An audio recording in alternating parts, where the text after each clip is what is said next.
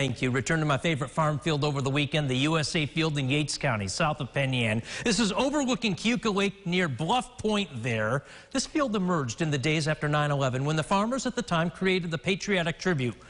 You see it in the winter and you see it in the summer. A seasonal comparison. You know I love to do those. It's a stunning field, still farmed to this day. A new farmer now owns the property, and he tells me they will keep this tradition going for years to come as long as he and his son own that farm, and they plan on having it for many years.